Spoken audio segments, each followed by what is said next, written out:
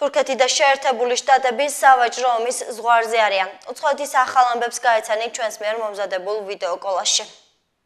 თურქეთი და შეერთებული შტატები სავაჭრო ომის ზღვარზე არიან. რეჯეპ ტაიპ ერდოღანმა ხელი მოაწერა განკარგულებას და ამერიკულ პროდუქციაზე საბაჟო გადასახადები გაზარდა. ახალი რეგულაციის თანახმად ავტომობილების საბაჟო გადასახადი 120%-ით იზრდება, ალკოჰოლზე 120%-ით, თამბაქოსა და კოსმეტიკურ ნაწარმზე 60%-ით. ანკარაში აცხადებენ, რომ ეს ზომა ვაშინგტონის მხრიდან თურქეთის ეკონომიკაზე თავდასხმის საფასუხო ნაბიჯია. სწორედ ვაშინგტონს ადანაშაულებს თურქეთის სავალუტო კრიზისში.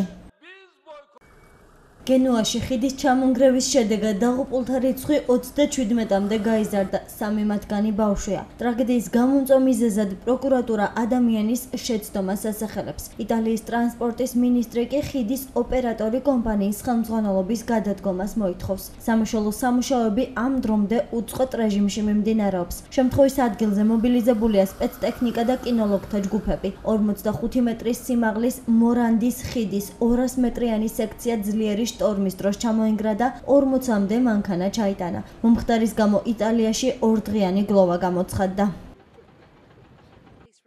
ლონდონის ცენტრში მომხდარ თავდასხმას ბრიტანეთის კონტრდაზვერვის სამსახური იძიებს. სამართალდამცველებმა ჩხრეკა ჩაატარეს 3 მისამართზე, ბირმინგემსა და ნოტინგემში, სადაც თავდამსხმელის მანქანა იყო რეგისტრირებული. ის შემთხვევის ადგილზე გუშინვე დააკავეს. ეჭვმიტანილი წარმოშობით სუდანელია, თუმცა ბრიტანეთის მოქალაქეობა აქვს. მან მსუბუქი ავტომობილი პარლამენტის შენობასთან ჯერ გამვლელებს, შემდეგ კი დამცავ ღობეში აჭახა. ინციდენტის შედეგად 3 ადამიანი დაშავდა. ბრიტანეთის პრემიერ-მინისტრი მოსახლეობას სიფრთხილისგან მოუწოდებს.